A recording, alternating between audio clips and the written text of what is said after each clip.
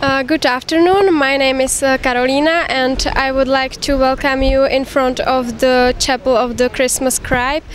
Generally, the Chapel of the Christmas Scribe is national cultural monument in the Czech Republic, in Prague, and it's situated in the old town of Prague.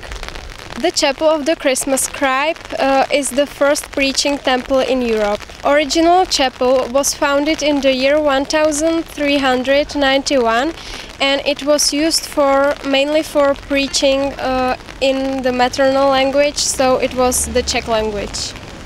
Chapel fell into disrepair and it was the reason why in the year 1786 it was demolished. Renovated chapels serve also as ceremonial hall of many universities in Prague. The chapel wasn't built for making of prayers, but in the time of imprisonment of the master Jan Hus, the prayers also were here.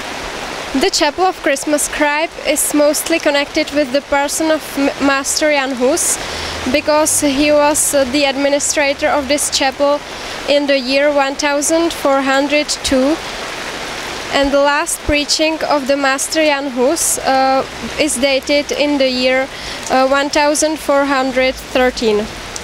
Jan Hus became director of the university in the same time, and it was the reason why the Chapel of the Christmas Scribe was connected with the university. After the reconstruction, the chapel was again opened for the large public in the year 1992. Nowadays, the chapel is used mainly for making of immatriculations, graduations of students, namings of professors, and for many actions then. Thank you for watching. For nakedprague.com, Karolina.